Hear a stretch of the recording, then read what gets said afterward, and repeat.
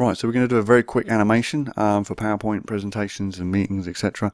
And we're going to slowly zoom into the data sets and change the angle and then zoom back out again and do that nice and smoothly and create a little movie for inclusion in PowerPoints.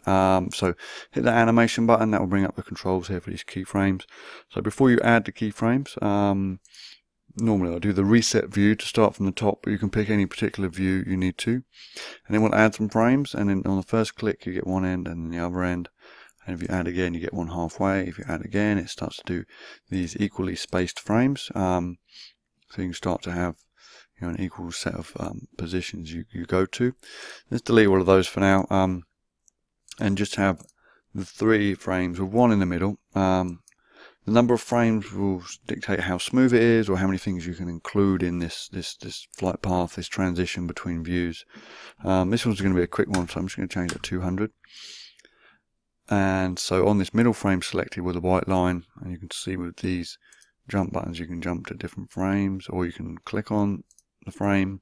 You see the icon changes to the arrows. You can actually move it back and forth as well to change the speed of the different transitions. So if I go to this middle one selected, zoom in, change my view, don't forget you need to be in navigate mode here, and change to a certain view like that, and click modify.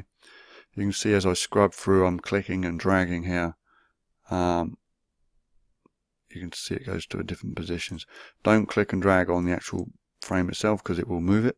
So once you've moved it, then you can't find the equal distant point, but it's not too important. It doesn't matter if the first bit's quick and then the second bit's slow, and you can see wherever you put it, you can change the motion of that movie. So let's just put it back to the middle again.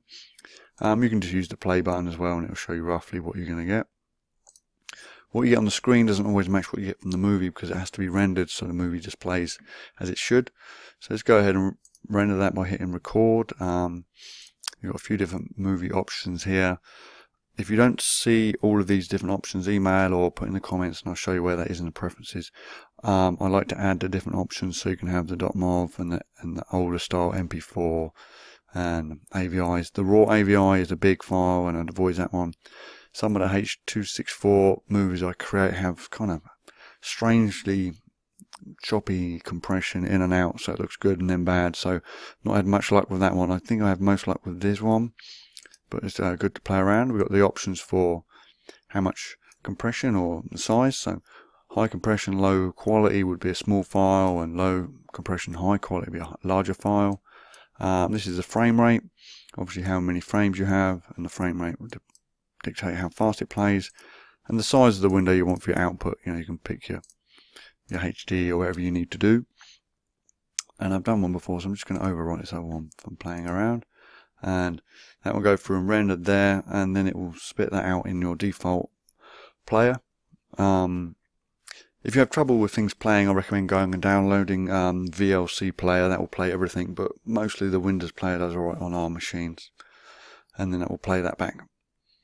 One option I think they've brought in is what's called anti-aliasing. You can see these funny lines down the side, maybe not on this YouTube video, but when you play yours you may see some flashing lines down the side here on the box.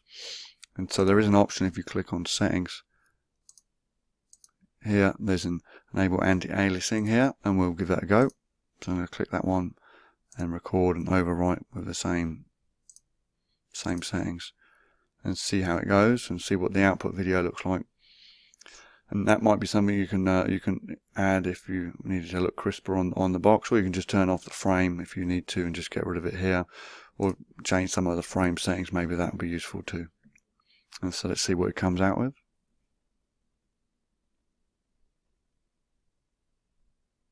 That looks a little better. I think the video compression is something that's going to make a difference too, and then the video type you use.